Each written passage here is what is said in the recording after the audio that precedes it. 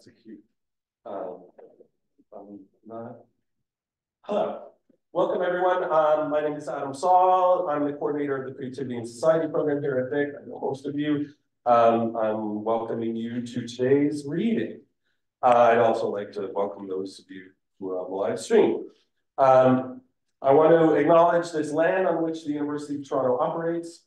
On this beautiful day in particular, we are sort of increasingly conscious of our lives on this land. For thousands of years, it has been on the traditional land of the Huron-Wendat, the Seneca, and the Mississaugas of the Credit. Today, it's a meeting place to many Indigenous peoples from across the Turtle Island, and we are grateful to have the opportunity to work, study, and learn on this land. Tonight's event continues our faculty reading series, which is meant every semester we have one of these events to demonstrate to our students and remind them, and sometimes ourselves, that are the faculty who are not just teachers, but also actively engaged in their own artistic practice. So we have Claire and Rawi. Claire is going to start, so I'm going to introduce Claire. I've introduced both of them fairly recently. Like I did a blurb on when you interviewed Sarah Polly, and I did a little thing on you when we did that reception in November. So I like stole from, but so you've heard this before, but none of the rest of the people. So some of it will be some. Claire Battershill is, so apologies to you two, but not to the rest. Is the Wendy M. Cecil Professor at Victoria College, cross-appointed with the Faculty of Information and the English Department. She's also the queen of the Jewison stream, a big one. And she teaches everything from modernism to creative writing to chapbook making to, I don't know, donut hole sculpting. Donut hole. For Claire, a book is a made thing. And so I was very excited when she told me last semester that she had new work that she was ready to share with the community. This took a little bit of coaxing. Her book of stories, Circus, came out 10 years ago. And while it's not like Claire hasn't been busy doing other things, we're all looking forward to hearing this sort of what sort of magic has been happening in her imagination. What marks the stories in Circus for me is how the veneer of the polite and the normal can mask the wild, the witty, and the downright strange, which has no connection to Claire's personality at all, or her character, not at all. Please welcome Claire Battershill.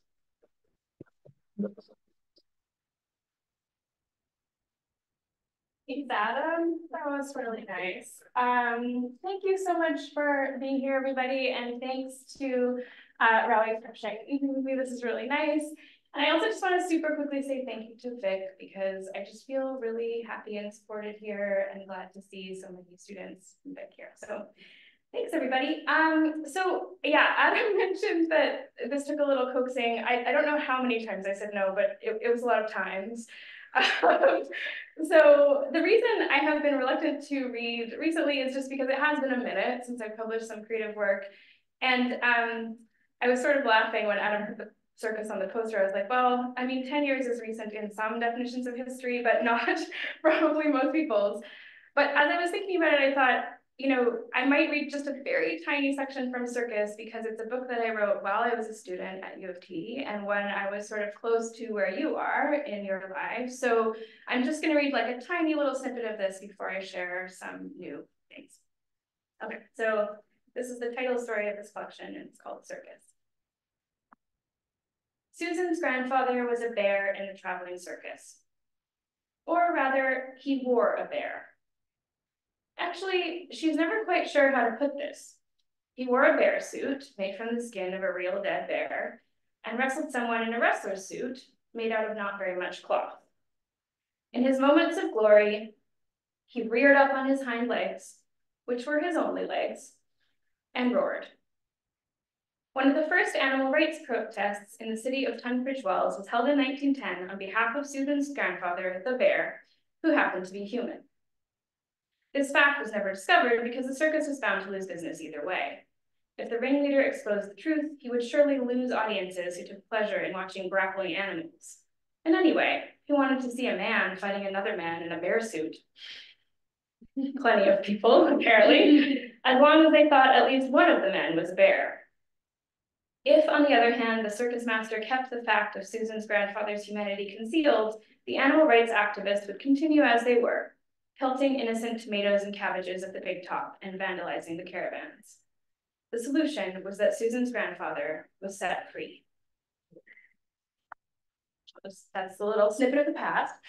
So I'm going to read a little, well, this is, I guess, a long poem, and it's from a new collection of poems that I'm just finishing at the moment. And I think that some of you who have taken my classes will recognize some little elements of this. And I wrote it partly because one of the things that I like to do in creative writing classes is think of the wildest and weirdest prompts that I can possibly get students to agree to accomplishing.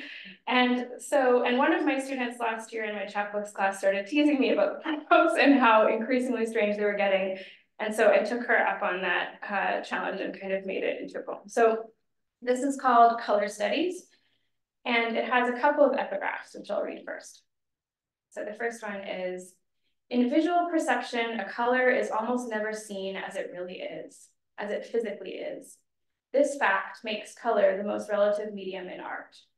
And that's Joseph Alpers, The Interaction of Color.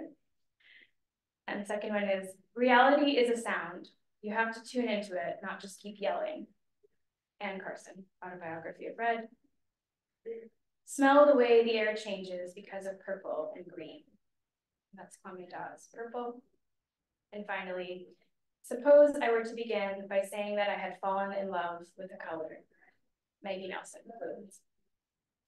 Okay. First, list all the things that are that color. Take your time. Not all your time, though, or your whole life will just be a list. Take a break. Rinse your eyes with a new color or the insides of your eyelids. Go again. The plastic box where spare X-Acto blades live. Reflective vest for nighttime safety. Classic highlighter. On the right day, the sun. There must be more. There are always more. Draw the color as a shape. Draw the color as a mail carrier. Draw the color as a bird or a fish. Stop drawing. What does it feel like to live inside a box painted that color? For an hour, a day, a week, without end? What happens to your body in the box? After, not before, Google neon yellow things. Write your way out of the box of color. What happens when you open the lid and look out? Learn the pigments, vermilion, viridian, cobalt, know where they come from in the earth and what it means to take them. Not just pretty words, though they're pretty, pretty words. Lapis lazuli, ochre, raw umber. The nomenclature of color is woefully inadequate. Pin color wheels to your wall, color charts, color samples, throw a dart at one, close your eyes and stick a pin in one. Paint chips from the hardware store are the last thing in this city that's still free. Linger over them. Take the one you like least and the one you like most. Don't mind the Italian grandfather who asks you what room you are painting those two colors. Is that for trim? He asks, gesturing at the coral. Paint an energetic bouquet of flowers with your least and most preferred colors and give it to someone you like only a little and say, I painted these for you. Live with the consequences. All the ways to measure color are also the ways to measure experience. Value, intensity, temperature. Maybe hue doesn't quite work. No one here is going through the motions. I don't sleep if you don't feel the indigo making shaguri striations through your fingertips. It's ridiculous, but it's true. My children ask to paint their bedrooms in order to live inside their favorite colors. Yes, like the box. My daughter changes her mind, decides to live inside one of her drawings instead. Green carpet for grass, stylized rainbow, clouds, Honolulu blue. All the objects in your mind. all the objects in your house. Add list. This is not a lesson. Is this a lesson? The same color, but a sonnet. Now the box is a sonnet. What is your favorite color? What's a favor? Swirl the colors together. Blue, red, green, yellow. They don't mix, but they dance with each other sometimes on a crisp, cold day. Around the edges, white. What does neon mean when it swirls it in on itself? I break my own rules all the time. Use the artwork as a setting. Make the story inside the artwork. Open your house to the stars. Try liquid forms, air and water. Don't let the dust in. I didn't used to know what color was materially. Something about cones and eyes. Mental note, read more about eye cones. I'm standing at the sink, washing jam jars, and the dish soap smells fake floral in a way I can't stand. At home, we always use lemon or grapefruit or rosemary, something you'd eat or that belongs in a kitchen. This one has a sick sweetness that low-key hurts me inside my face. My fingers are tenderly nudging the watercolors off the insides of the jars. The paint mixes in the sink, pure and then impure color, a hope we once had of making something from the day. I asked the chatbot about color, and it is pretty good on the subject, tells me about cultural context and difference. Everything beautiful is differently beautiful to everyone, universally subjective. Is all aesthetic judgment subjective, I ask? And it says unequivocally, yes, it's subjective, and as a chatbot, I have no judgment. I already know this, it's obvious, like maybe everything is obvious, why ask the chatbot? Everyone is talking about the chatbot and everyone is scared of the chatbot, and I felt I just had to try it to be in on the gossip, even though I wish I could just dive under the bubbles with all this paint and wash down the sink in a swirl of bluey purple instead.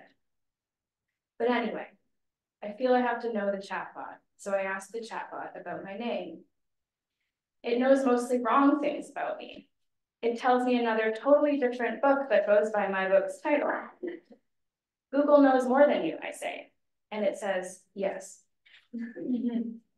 Someone comes into the communal kitchen where I'm still washing the jars and asks about the rain, and I say, I don't know about today, and they say, me neither. They leave and the door shuts, and there are 10 more jars. I keep washing and the hot water's gone, and is washing jam jars a kind of poetry? Maybe I should ask the chatbot, but when I dry my hands and get out my phone and try and ask the chatbot, it is at capacity. The chatbot is not available. I've only asked the chatbot one series of questions ever, but I already feel the pull of it, the conversational drag. Why is everyone asking me about the rain? Color spaces used to represent colors that numerically must specify their light. Lab color measurements, unless otherwise noted, assume that the measurement was recorded under a D65 light source, or daylight 65, which is roughly the color temperature of sunlight. The chatbot is explaining, sort of. But, says Joseph Albers, no color system by itself can develop one's sensitivity for color. The Munsell system describes a color in 3 dimensions: hue, value, and chroma. Chroma, as I understand, CF, read more about X, Y, and the formula of Z, maybe understand what is formula, is the degree of difference of a color from gray. What degree of difference is this morning from gray? The Oswalt system is scientific too, measuring colors by percentiles of white. But how is that different? I have loved writing the letters I've been writing to you. And what I love most is when you reply in embroidery thread. The letters have all the colors I know, but not in order, not in a sequence we can name. The letters are 20 years old and 1 day old. The letters dip their toes in a glacial lake. When there isn't enough room for the letters, it is lonelier here, and maybe that's when I start talking to the chat. Each exercise is explained and illustrated, not to give a specific answer, but to suggest a way of study. If form comes not from the outside, but from the inside, what does it look like? Pigment color differs from structural color in that pigment color is the same for all viewing angles, whereas structural color is the result of selective reflection or iridescence, usually because of multi-layer structures. For example, butterfly wings. For example, bubbles. For example, dragonflies. For example, decades, years, hours. When a pure metal is burned and viewed through a spectroscope, each element gives off a unique spectra, a sort of colored fingerprint. This method, called spectral analysis, led to the discovery of new elements and marked the first steps toward a quantum theory. Wait, is this a lesson? At last, a sequence. 1. A person walks onto a plane, sees another person wearing the color, and reacts. Same thing, but it's the distant past. Same thing, but it's a lyric poem and everyone is very angry. Same thing, but the plane has broken down on the runway and it's raining. This one is a play. Same thing, but you're the person. Same thing, but you're the other person. New thing.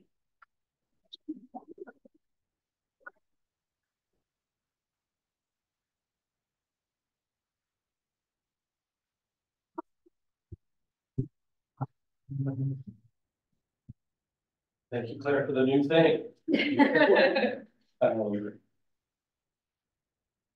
great.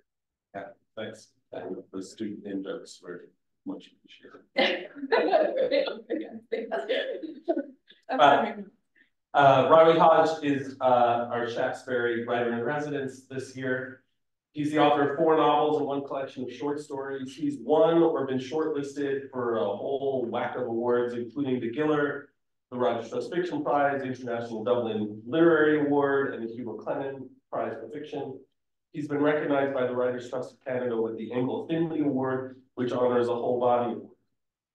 And he has been writer in residence in a number of prestigious institutions from Berlin to Vancouver. What is it about his writing that attracts so much praise and attention, you might ask? I mean, I don't know. My opinion of it is that his prose has an energy to it that's hard to articulate. You read a paragraph describing a man smoking a cigarette and you wonder why your heart is racing and why you taste nicotine on your tongue. The pace is fast, but rich with detail, and the ironies of a complicated, sometimes violent world are material for humor, insight, and surprise. His new book, Stray Dogs, shows him at the top of his game with the same richness of detail, but with perhaps a more reflective mode than we saw in some of the earlier books. Is he mellowing with age? Not sure. Not sure. The world of these stories is just as broken and confused as it's always been. But maybe there's a different tonal register that he has access to. Either way, I'm continuing to enjoy his storytelling and continuing to learn from his craftsmanship. Please welcome Rawi Hage.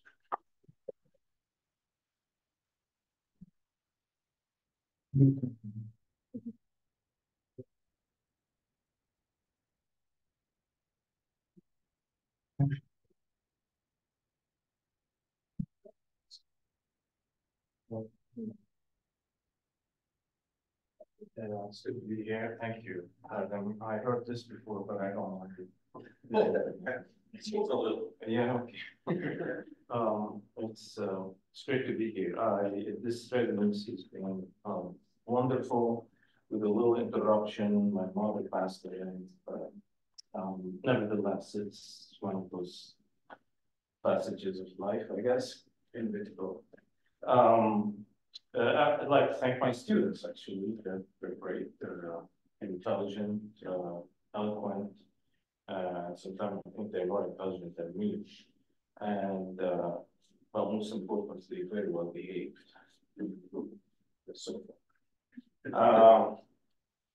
I'm taking the liberty, since the course I'm teaching is about intersection between visual and the written words. So I'm taking the liberty of showing some of my own photographs. No direct relation really to the text I'm reading, to the short story or the excerpt of the short story, but I thought I indulged myself today, if you don't mind. these are images that I've taken through the years with pinhole camera. I know that generation is very familiar with that kind of analog. Actually, thanks to the hipsters that Kodak decided not to resume producing film. Something that, you know. And okay, now, I think, yes, that is right. So this is an excerpt of a short story. Most of the stories, if not all, refer to photography or images or light or the visual, basically.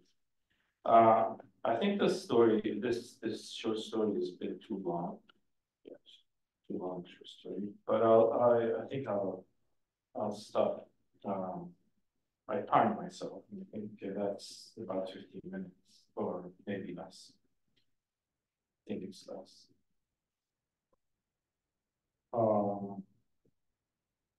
Can talk about this later if you.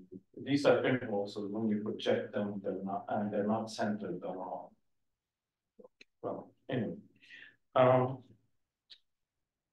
in 2011, I was offered a writing residency in Berlin. I was given an apartment in Kurzburg. I worked on a novel in the morning and smoked outside on the balcony in the afternoon. Wherever I leaned on the edge of the balcony, I would see below a street, a lamp, and a garden. One day when I was out there, a woman standing in the garden waved at me. A moment later, her husband joined in. I waved back and nodded. During the day, I spent a great deal of time alone, writing and reading. In the evening, it became more my custom to join the couple in the garden for a beer or two. Lucas, who was a Nestwa photographer, Hannah held a clerical job. We talked about lives, politics, books. We exchanged anecdotes and political opinions. Photography was Lucas' profession, but he also had a long history of involvement with syndicates. And in his youth, has been member of a German anarchist group. One night, Hannah confided that Lucas had lost hope. He had lost his belief in humanity. He talked about his causes, Hannah told me, but their defeat was being too much to bear. The radical in him has diminished, and he's retreating into himself. A garden is every warrior's final objective, I said. And I wish he would go back to photography, I said. He was happier back then. Well, I quit. Every hero is being without talent. I was quoting the Romanian French philosopher Cioran. But as soon as I realized my insult, I excused myself and rushed back to my apartment. Another night, at a party at Hannah's and Luke's home, a man who looked like Marx, long beard, round face, broad shoulders and belly, approached me and asked me what I was writing about. He pulled a handkerchief from his back pocket and patted it on his forehead, then on his cheek, and finally inflated it loudly with his nostrils. I said, joking, I'm writing about the German soul. He chuckled, tucked his piece of cloth in the front pocket this time, and asked me to explain. I said, Germans have a distant and cautious approach to strangers, which I prefer to the overly familiar approach to others in French colonial history. So, presuming the strangeness of other is right in your opinion, he asked. It allows for curiosity and the possibility of a future dialogue. So long as we're curious, he replied, we tend to tolerate. Indeed, I said.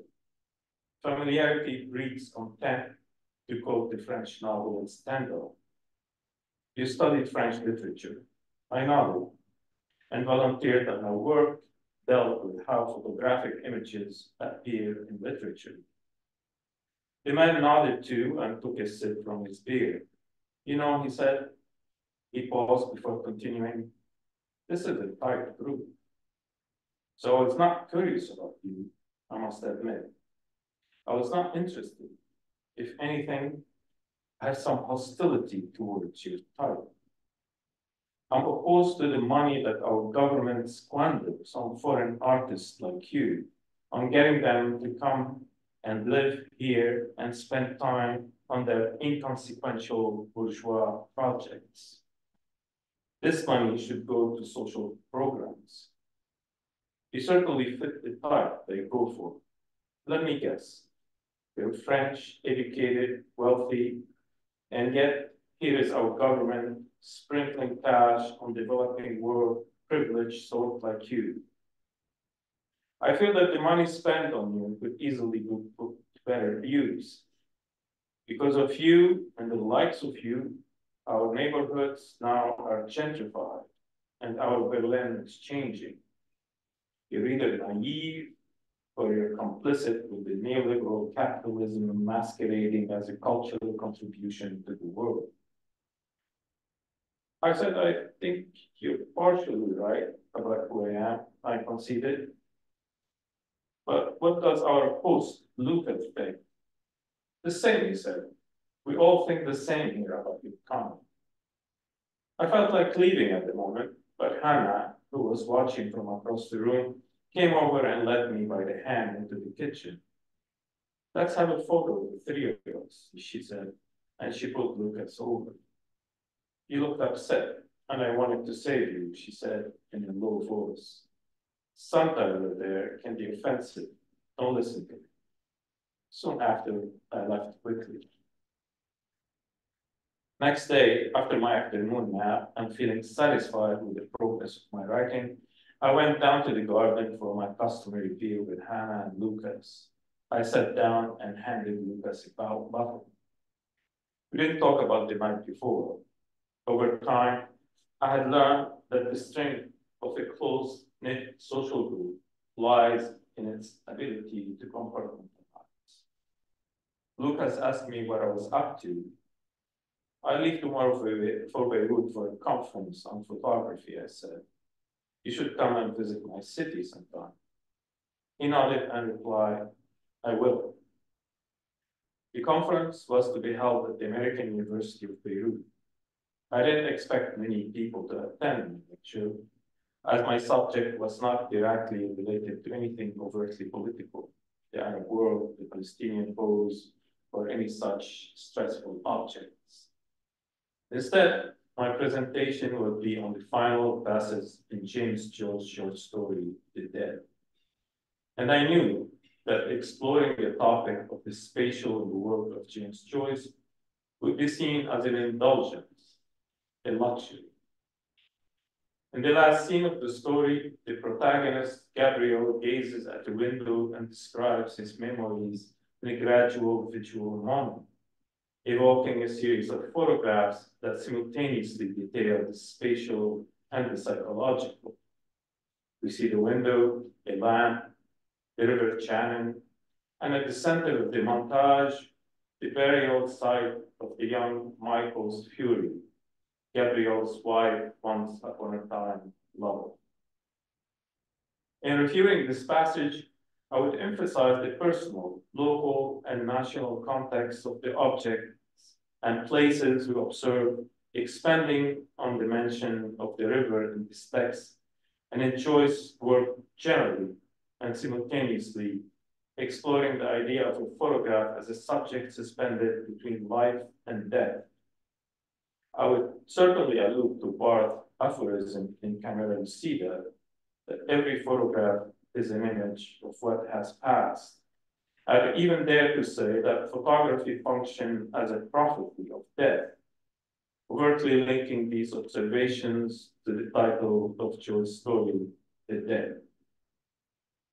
The more I thought about the presentation of my paper, the more I felt that I was ultimately describing a particular suspended existence, my own. And I felt the temptation to introduce another metaphor, my own identity as a person perpetually suspended between cultures, religions, and photography and geography. But a part of me also hated that narcissism and opportunism that so prevalent in academia. No offense to it. After reflecting on this for a while, I concluded that while my work was indeed about ephemerality, it was not about the ephemerality of the self, but rather it examined the ephemerality of the image of the self.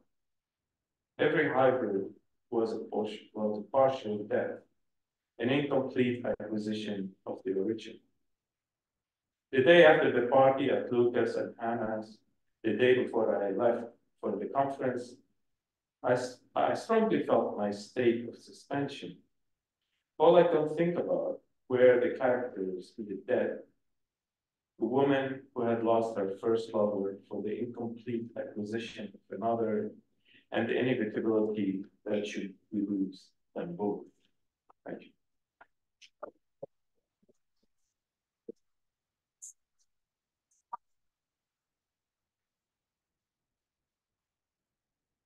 I think we have a little time for Q&A if you're open to it. If anyone has questions, I can point at people if you have your hand raised, or you can just shout out.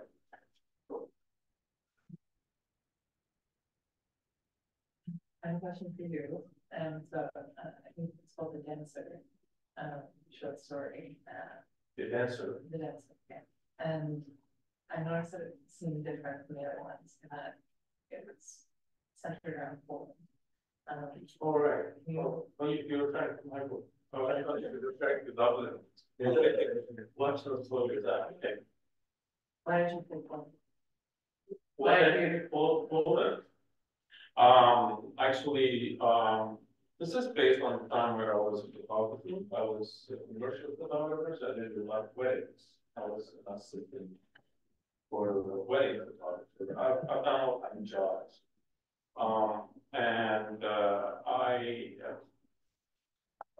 I worked for a studio, and because the studio was overbooked, so we hired many photographers.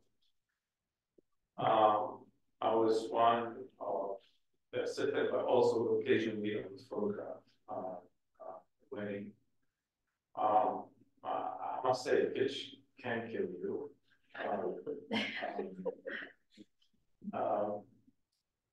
But I had a lead at the studio who was also a photographer from Poland.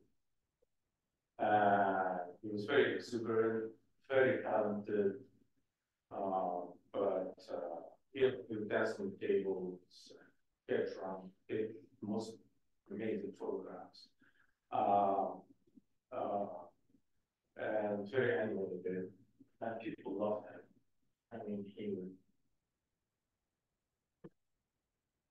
very be happier, just bring this. But it was tragic because he lived through communism, and he didn't know how to live in capitalist society. I mean, a bit of a tragic figure as well. That's kind of based on him, but not really. It was a lot. Does he know that he's your tragedy? I haven't seen her in a long time. I don't know because we lost contact. But the last time I saw him, we didn't get along. I don't know. It's very strange. Comes to his political views, and we didn't get along. So it was very offensive. That's okay. So that's and everything. I never, seek to help that friendship.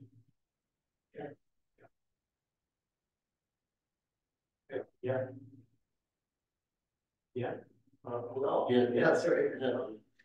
Yeah, question for both of you. Those readings work really nicely together. I'm struck by this visual sensitivity that you both have, right? So we saw the images. Maybe you can tell us a bit more about the images and we've got these static images and we've got this action happening there, right? So how they bounce. And for Claire, like color doesn't, like what can you do with color, right? Because it's so flat, Yeah. it's static, and you're trying to like animate that into a poem. Yeah. And so I kind of wanted to know how the poem looked as a kind of visual object. And then how do you actually bring life into something that is fairly neutral? Like if someone told me that, I would say like, that's a non-starter, that's a dead end, right? The poem, but you didn't feel that way. Yeah, I mean, I think the dead endness of it is sort of what interests me conceptually, because I think when Joseph Albers writes about color, like there's this kind of black mountain, Valhalla sky, he's really emphasizing that it isn't the same either for each individual or also in relation to other colors. Like every time you put a color into relation with another color, it changes. The visual experience of the color changes in relation to other things. And I was thinking about, actually in relation to teaching sort of across visual art and literature, about how words also do that. And the way you use figures and kind of put them up against one another shows you the words in different ways, right? It's all about this kind of contextual relation. And so even though the thing itself may be flat, and even though like maybe there's also whatever, a word that doesn't seem to work, as soon as you like hit it up against other things, there's something new that starts to happen. And so that energy is like kind of, it's an interesting energy, right? But I think there's also something in that poem, I guess, about trying to understand like what color is and what we can do with it and what's possible, because it seems very, yeah, I mean, I think it's sort of like an abstracted idea that we all think we understand, and in fact, actually understanding it scientifically is also quite difficult, right? That there is a complexity to the science of color that, if you're not a physicist, it's quite challenging to understand. So yeah. Lesson parts like set apart in the poem, or yeah, yeah, that's right. Yeah, these sections, yeah. And photographs, really? Oh, the photograph. These are pinhole photographs. Camera that was pinhole is there's no lens, you just make a blue pinhole and then start the camera. Just the chamber within a small opening, and the image pulled through and you put it back of the camera. So and that's how you capture it. So I don't know. But what I did is each image consists of many exposures. So there are shades, as you see, there are shades of light, density of light. And since I'm doing many exposures, it is about time actually. Each exposure is taken at a different time. And if each luminosity is also determined by time. So you have two variables of time there. At least that's how I see it. But mostly they're poetic images. I shifted down very about it. Is that Berlin? Like where? No, this everywhere. Some of them go through same, some yeah. I don't remember all looking at this way. Looks a lot like that. We can project something. Sorry.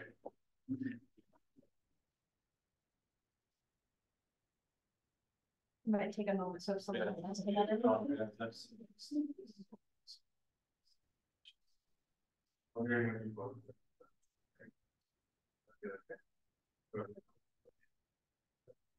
What is the question? What are you working on now? For both of us. For both of us. Yeah. Okay. So I'm working on two things right now.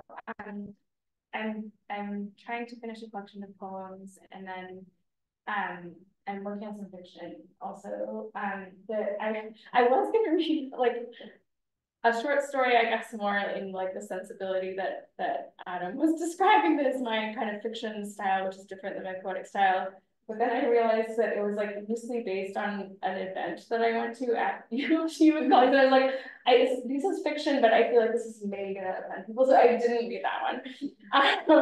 But yeah, so I'm working on a bunch of fiction and quite simple.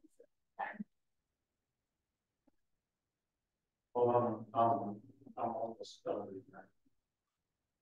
I wanted to write the first, my intention was to write some, the memoir. I could not just turn it into a novel. I didn't have the courage. So I'm almost done. Yeah. Now it's the revision, the doubt starts. Where the doubt takes over. So that's what you're working on that. But I'm working managing that. Yes, I don't know who there's first. Yeah, for a while. Thanks so much. Yeah, I was going to address my question to Rawi, but I was just wondering, based on how you described, your conception of photography, and this might come from a very personal place for me, but if there's a bit of, in a sense, an existential despair in the act of engaging in making that art, because, I was struck recently by this notion that as opposed to actually memorializing, these things that matter to me, that were of meaning to me, that had value to me, I was entombing them. You were what? Entombing them, burying them, right? Like taking something that was ecstatic out of life, something in motion, and making it static, or hypostatic maybe, because it comes back when somebody needs it. But, I'm wondering how much perhaps a similar sort of notion might inform your art or the way you see your art.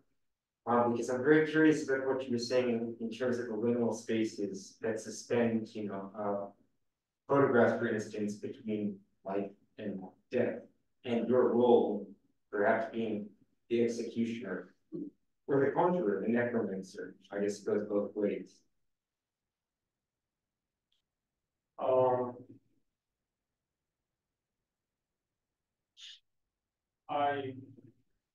My relation with photography is really one of sadness. It is, every time it has, I feel a certain sadness.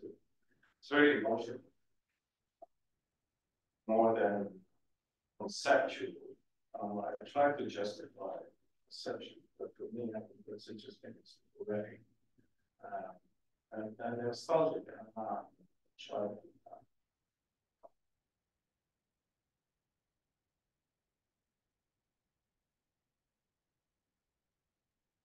I think it gets to the emotional substrate that I explained. Thank you. Yeah, it seems like a lot of them are concerned with death, even if they're not directly, but maybe that's just my interpretation. Well, yeah, there's a dramatic effect that I like in photograph, and that's why I think I didn't evolve with the new academic appropriation of what I would call the arts, getting much more conceptual, and still in that area of traditional photography, because personally I like it. I didn't leap into the academic or the genre that was. I still value craft to a certain extent. I think art moves anthropology. You can actually present it very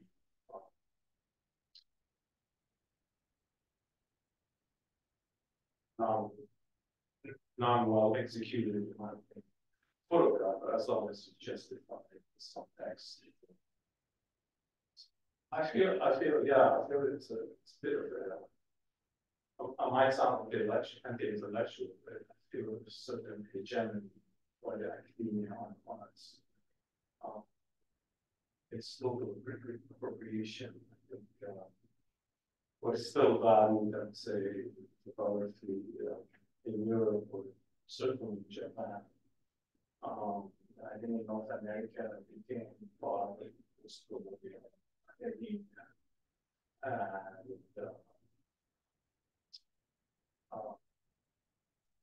yeah, it's total change. So that's all. But I just take photographs. So I don't feel like I'm on with that New Year.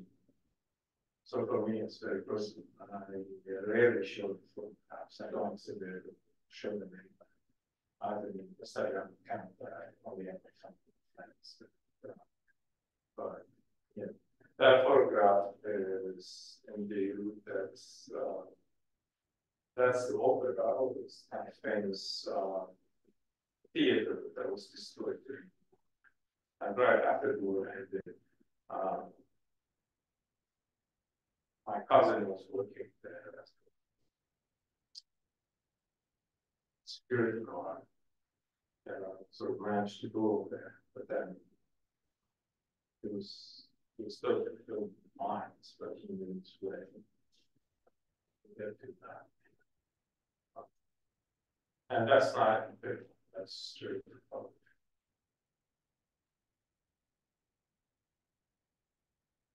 But yeah, I mean, I agree with Canada to see that as part of the people like that. Maybe I should read this book again because it talks about just that. Yes, thanks. I was just wondering, as authors who have like published collections, like collections of stories, collections of poetry, how cohesive do you think the themes need to be to justify like putting certain works together in a collection and sending that to a publisher and saying this is one cohesive thing? Like how thematically related do they have to be, or do they not really have to be at all? They don't have to be. At all. I don't know if there are things that no, they don't have to be. I mean, I think in my case they were sort of, but in the way that like the different acts in a circus, and this was my answer to that question at the time, the different acts in a circus are doing very different things. The acrobat doesn't have the same skills as the juggler, it's not the same vibe or performance really, but they're all under the big top. So there's like kind of like a sensibility or an experience you expect that is part of all of them. So that's sort of how I thought of these stories, was in that way, that like, and in some ways it did help me actually to think about that, just that you're like trying different exercises, and especially as a new writer, like maybe you're trying on different kinds of acts or things, and it's okay for them to be heterogeneous. That's totally fine. Like I think that's the pleasure of short stories in some ways, is that they allow you that flexibility of voice. So yeah. I found that both of your works have this really beautiful meandering quality to it that sort of like bounces around, and it can be, it's impossible to get it right, but you both did an amazing job with it. And I wonder, like, how do you find the balance of sort of keeping a pace and a tone, but also letting the work wander into itself? Yeah, do that one first. I think if you're lucky, you get that flow. So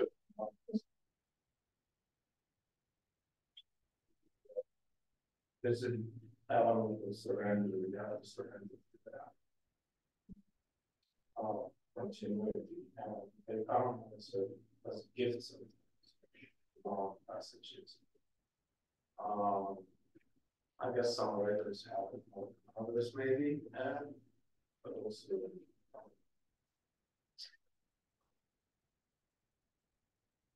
Yeah, there's an element of concentration.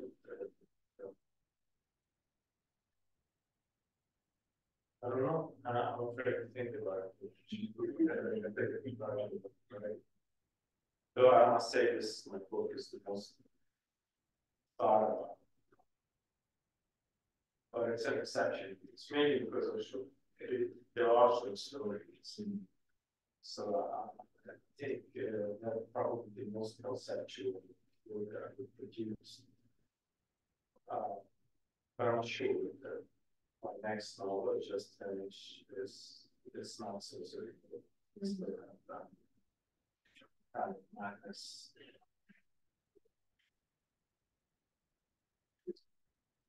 I mean, I think also like I like a digression, you know, in reading, like I'm into it. So I think like I am a Tristram Shandy gal, you know. I like that kind of thing. I like it when a story is kind of like I'm into it. Not everybody's into it, but I like that's very, very true. It's a style. And I think I like to follow roads wherever they go. And I think it puts a certain pressure on what I was describing as the flow. I might say the rhythm. There has to be there's something that keeps you with us, hopefully, as we're wandering. But I think it's just something I like in what I read too. And it feels like authentic too, like it feels like these little bits. Yeah, I like the fun of this kind of walking through a story. I like that. Very many things. Sometimes you think you're a genius or something. Which oh, mostly the second for me.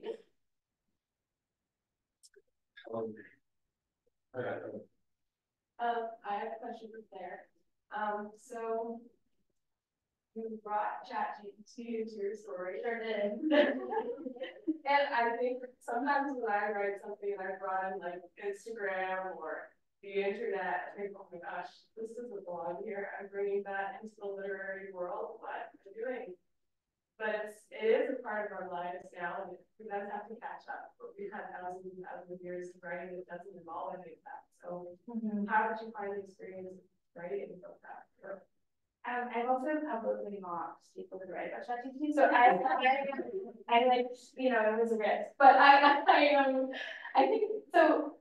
There's a couple ways of thinking about this question. I think one is that you know, Virginia Woolf writes about the omnibus and the motor car, and those are like newfangled developments in her moment, right? It's like those are kind of new things, and I think it feels, you know, and actually I was at a reading a while ago, and someone was talking about how they're like a lot of people are deliberately setting novels in like the 90s so that they don't have to go to the internet. Like there's this kind of like thing where if you don't want to do it, you've gotta backtrack a little on time because and it's, you know, it's what we're doing now. It's the way that we're living. And I think that where it's most interesting for me in fiction and in general is where we're humans in relation to the thing. So whatever the character, like what is the character in relation to ChatGPT? ChatGPT as a topic is like not interesting in fiction, but how you become a different person by interacting with it, or how it makes you feel, I guess, is like that seems to me the stuff of fiction in a way that like just the thing itself, the development of ChatGPT is not the stuff of fiction or poetry. You know what I mean? Like I think it changes us, and so being attuned to the ways that we're with it, it's helpful. I also had a writing teacher once in high school who was like, you should never refer to the intro. Like, you know, it was very like, this will date your work, it will make it seem old-fashioned. So I was like, okay, well, that was a rule, so I'm gonna break. You know, like I have a very wondering nature about things like that. So when someone tells me not to do something, I immediately have to. So the question for you. Sure. So why shy away from making it a lesson? And knowing more about color helps people appreciate it more. Why shy away from it?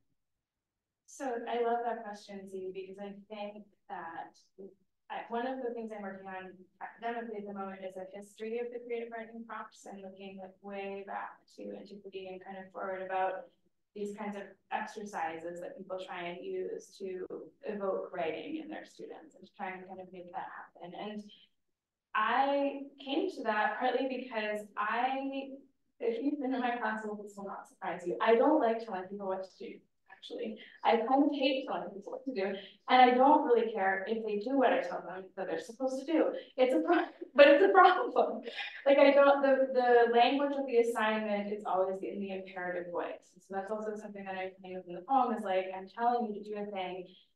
In this case, no one's going to do it, but I think that there's something about the lesson as an assignment or as a kind of directive or as like a thing that is impelling a person to do something. I have a real discomfort with that, and it's something that I'm really interested in as a dynamic, where it's just this, we go through these motions where I tell you to do something and then you do that thing. And then you want to know like all the minute details of how I want it, and like I don't even want it.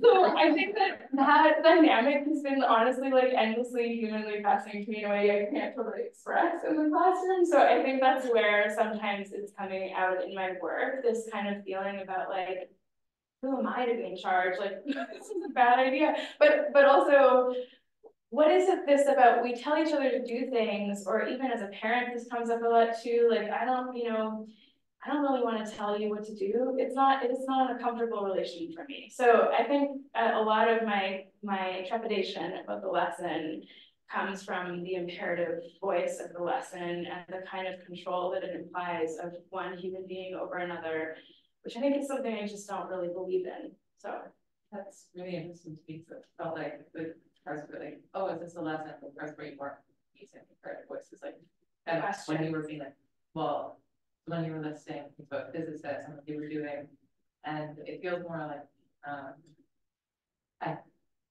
I'm pretty confident and assume that everyone in this room has had this experience because you are affiliated with UT. When you are really excited about something, but it's you're telling someone about it, and then they say like, oh, what a know-it-all, but it doesn't really feel the act of knowing. It's just like you have to actually share it, which does not necessarily have a hierarchy to it. So that's why I was surprised by the, oh wait, this is a lesson. I mean, at those points in time, because for me, I also really love color theory. It feels like when it's just like kicking off. And I think that's right though. I think there is